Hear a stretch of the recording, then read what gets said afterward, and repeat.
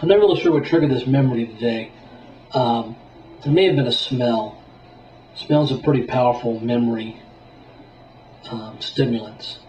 Um, some of you know that I was in the Army, and I've talked about that a little bit before. I was in the first Gulf War, and the story I'm going to relate to you kind of relates to that.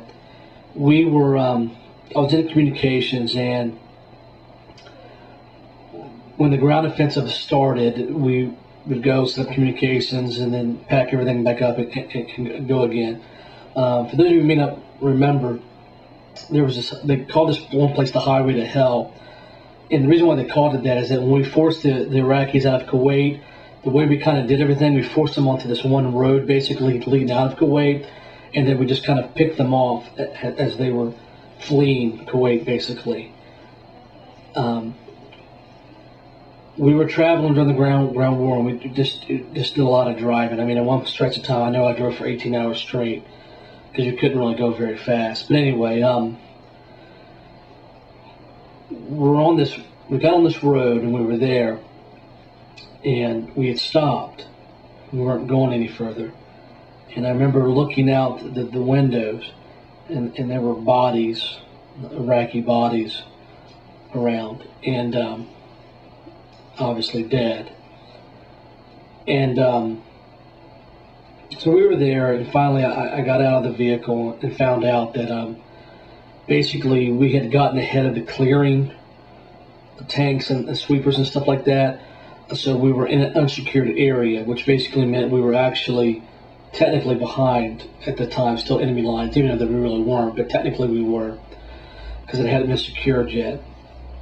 And we were going to be there for a little bit. We had to wait. And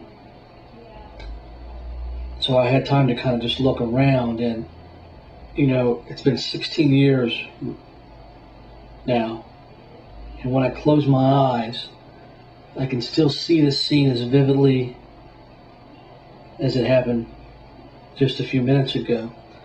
Over here to my right, about 2 o'clock or so, was this vehicle, and in front of that, about 1 o'clock, was a guy and some other stuff, and I went up to the vehicle because this guy, he had been burnt alive basically, and his face and his body was frozen in this eternal scream of terror and pain. It was like this. His body and it was black, completely black. It was just ash. I remember thinking that I could probably just go over and reach over and touch it, and it would just probably crumble. And then the guy and over there a little bit, there was a couple guys. One guy was in the trailer part of the vehicle, and he was missing most of his lower half of his body. And the one guy that was right in front of the vehicle there, I mean, he just looked like he was sleeping. I mean, it didn't really look like anything that was wrong with him either. He just looked like he was sleeping. He had curly hair, brown curly hair, and a mustache. It was very dark hair. And I remember looking at this guy, and I remember wondering, you know, did he have a mother? Did he have a father? Did he have a son or a daughter, a wife? And then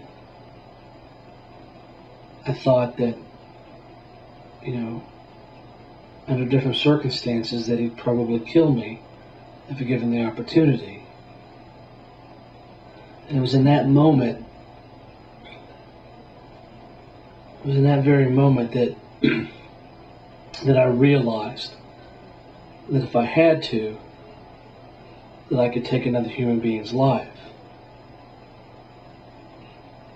Some of you may not be able to understand that. I know that I don't completely understand it myself. And it's something that I hope that none of you ever have to understand, to be honest with you. Because it's not It's not a pleasant knowledge to know that you have that. In that times. And I also remember that just looking to the left there, and there was this guy. He was an Iraqi soldier, and he was in pain. He was down there, and he was clutching, and part of his leg was blown off, and he was just rocking back and forth on the ground, and he was in pain. And I saw these two young kids, and they were laughing and joking, and they said, "Look at that! I mean, isn't it cool?" And this rage boiled up inside of me, and I didn't even realize that my hands were clenched, and I was walking toward them. And I was going to grab them, and I was going to scream at them at the top of my lungs that it wasn't funny. This isn't cool. That's a human being. We're supposed to be better than this. We're supposed to be there to help these people, to help them. What makes us different is that we can have compassion even for our enemies. That at the end of the day, that we're trying to do the right thing. What the hell is wrong with you? We're supposed to be better than this.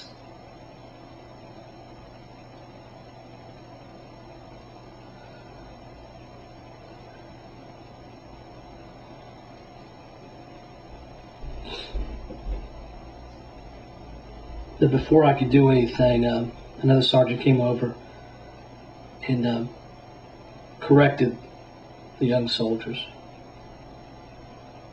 And some guys immediately gave aid to the guy.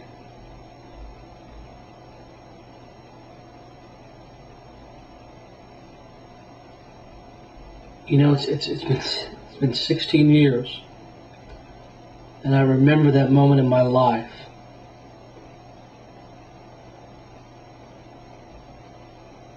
Like it happened right now. And I was over in Saudi Arabia and stuff for 8 months. And I wonder what those boys and girls who've been over there for years in Iraq and Afghanistan, years, 3 years, 4 years now.